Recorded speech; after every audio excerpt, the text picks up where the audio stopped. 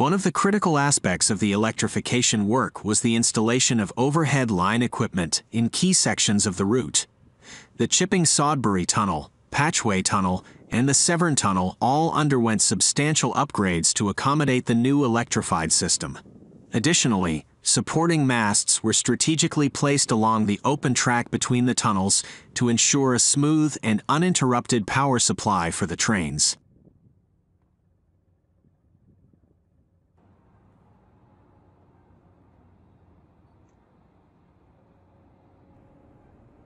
Over the past couple of years, the electrification work on the Bristol to Cardiff line has been a significant undertaking as part of the Greater West programme in Wales. The aim of this ambitious project was to modernize the rail infrastructure and improve the efficiency and sustainability of train services in the region.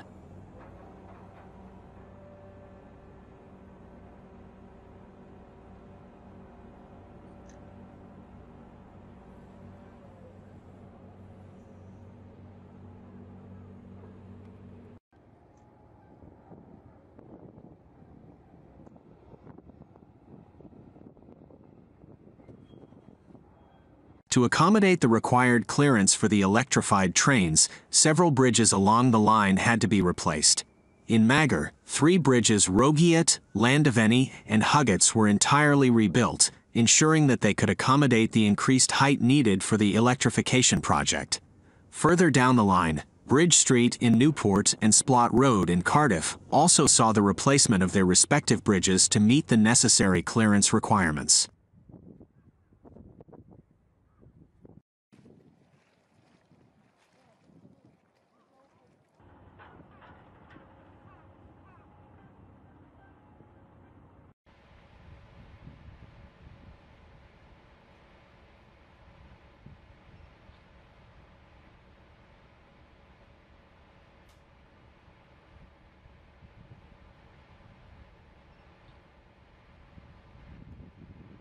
Newport Station, a crucial hub along the route, underwent a complete overhaul during this electrification work. The station was modernized and upgraded to accommodate the electrified train services efficiently.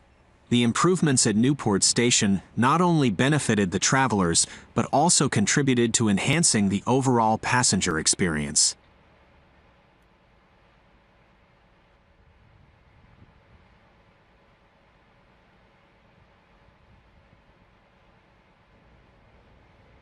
Furthermore, a specific area called the Patchway Gap received attention during the electrification project. Devegetation efforts were undertaken in this region to ensure the safe and reliable operation of the newly electrified rail line. By clearing vegetation along the track, potential hazards were minimized and the risk of damage to the overhead line equipment was reduced, ensuring the longevity of the electrification system. The Viaduct du Littoral, also known as the Coastal Viaduct, is a significant infrastructure project being constructed in Reunion Island, intended to become the main structure of the future Nouvelle Route du Littoral.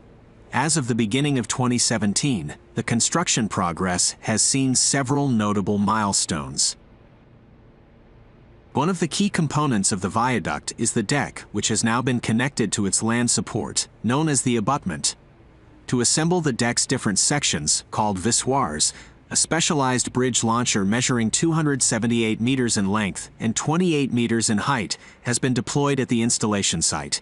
Each standard section of the viaduct, known as a flao, comprises 28 vissoirs.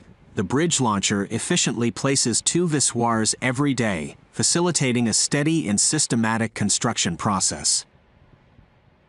During the month of February 2017, crucial earthworks were carried out at the D2 dike in Grande Chaloupe. These earthworks were crucial in allowing transport vehicles to directly deliver the vissoirs to the viaduct deck underneath the bridge launcher. To ensure sufficient storage space, the areas designated for storing vissoirs were expanded at the dike.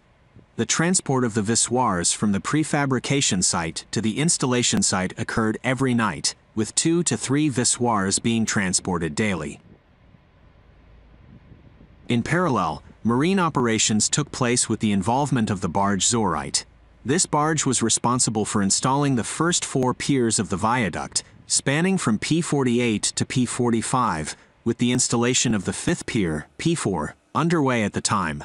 Prior to each pier installation, marine earthworks were conducted using SDI floats and a Pinocchio hydraulic excavator, amounting to nearly 500,000 cubic meters of excavations for the entire structure.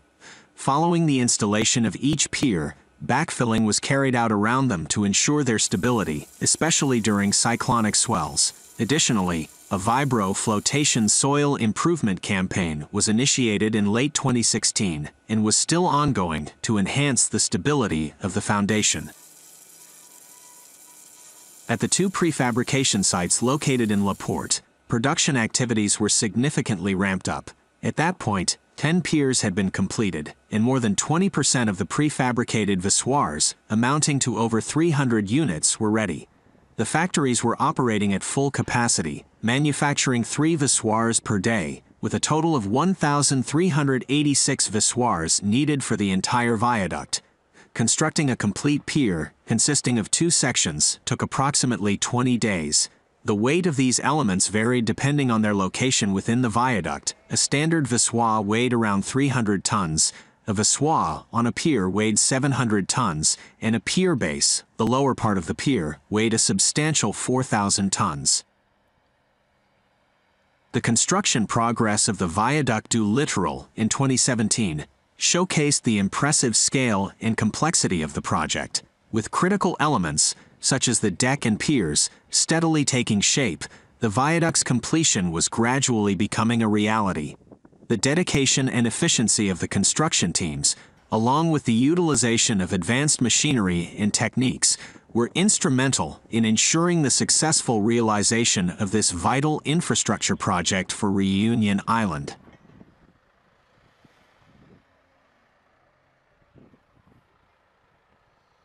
The North Channel Bridge Replacement Project in Cornwall, Ontario, Canada, marked a significant milestone in modern engineering. The endeavor aimed to construct a cutting-edge, 1,100 feet, 335-meter highway bridge with 4 spans over the majestic St. Lawrence Seaway, connecting communities and facilitating smoother transportation in the region. The construction commenced with the fabrication of the steel bridge superstructure, a remarkable feat accomplished using 22 box girders. These girders were meticulously designed and constructed to withstand the immense weight and stress of supporting the highway bridge. The project's engineering team tackled the challenge of varied girder lengths, with the longest girder measuring 108 feet, 33 meters, and the heaviest girder weighing a whopping 95 tons. To efficiently install the bridge, a state-of-the-art method called the launched girder erection technique was employed. This involved the use of counterweights and a lightweight girder section, known as the steel launching nose, mounted at the front of the structure. This ingenious approach allowed for minimal structural loads during the launching process, ensuring the safety and stability of the bridge. The counterweights played a crucial role in controlling the rolling moment during the bridge installation. By placing them at the rear of the assembled structure, the construction team could accurately guide the bridge towards its designated position. This meticulous alignment was essential for ensuring that once the operation was completed, the extremities of the box girders were perfectly centered on their respective supports. The entire launching process was carried out with precision and care. As the construction team worked to maintain the balance of the bridge, they gradually withdrew the counterweights once there was equal weight distribution at the rear in front of the main bearing. This withdrawal marked the commencement of the assembly's slow roll on the nose girders, a moment that required utmost focus and expertise. Throughout the launching process, a specially designed roller system provided support to the immense weight of the bridge beams. This roller system played a vital role in the safe and efficient installation of the bridge superstructure. It allowed for controlled movement and ensured that the bridge components were carefully guided into place, guaranteeing that the weight distribution remained consistent and balanced. As the project progressed, 12 PF series fixed pot bearings were installed at piers 1, 2, and 3, further enhancing the bridge's stability. Additionally, 8 PMG series unidirectional pot bearings were integrated into the abutments, providing essential support and flexibility to accommodate various forces acting on the bridge. The successful construction of the North Channel Bridge was a testament to the prowess of modern engineering techniques. The use of launched girder erection, along with the strategic placement of counterweights and advanced bearing systems, demonstrated the dedication and expertise of the project's engineers and construction teams.